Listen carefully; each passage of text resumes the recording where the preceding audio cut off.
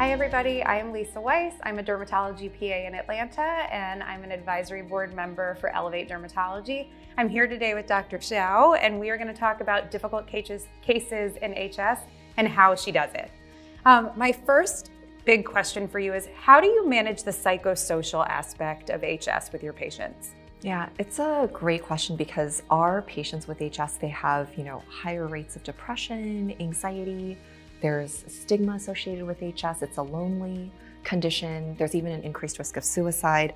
I think a large part of that stems from the pain that they're in from their HS, and also just from the fact that a lot of them have told me they've never met anybody else who has HS. So first plug would be for HS support groups. I think that it's really important for us to know that there's wonderful and amazing HS support groups out there, and patients don't even have to go in person, right? A lot of them are in pain.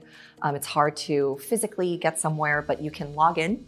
Hope for HS has support groups, HS Connect, HS Warriors, the International Association of the HS Network. There's so many great websites that we as providers can plug these patients into. In addition, I definitely feel like when you start to treat someone's HS, it can really help them feel better too, right? Absolutely. You can get them back to what they wanted to do. I think that can do amazing things for someone's mental health.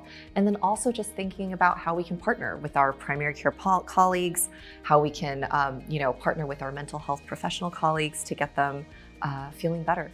Absolutely. Thank you so much. That's so insightful. What kind of clearance do you talk about with your HS patients? Yeah, I think it's such a tricky question because when we talk about treating patients with HS, I really think about how important it is to set expectations about what they can expect from the treatments that we have. And so HS is a disease that just oftentimes will flare. So I oftentimes will talk about how we can use medications to decrease how frequently they flare. We can decrease the number of lesions they get, or if they get a lesion, it'll be smaller and go away faster. We can decrease pain and drainage.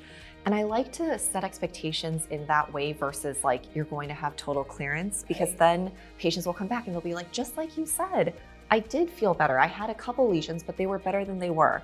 And then that way we're on the same page in terms of what we can expect from our treatments. So managing their expectations early is a really important part. Absolutely. Thank you.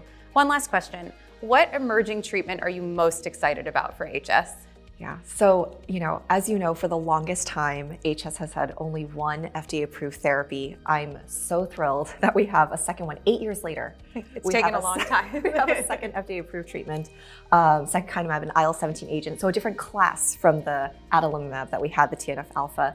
I think that in the coming years, we're going to also have the IL-17A and F inhibitor, bimekizumab, coming on, hopefully next year, and then JAK inhibitors coming on. And to me, honestly, I just want more treatments. Absolutely. For our patients with HS, I want to have the ability to see the patient in front of me and think like, well, what out of all the things we have, what would be the best treatment option for you at this time? And so expanding in any way we can, whether it's medical or surgical procedures, I'm just excited. Thank you so much. You are so insightful and such an amazing teacher. So we're so thankful to have you here. Thank you for inviting me. Absolutely. Thank you for watching.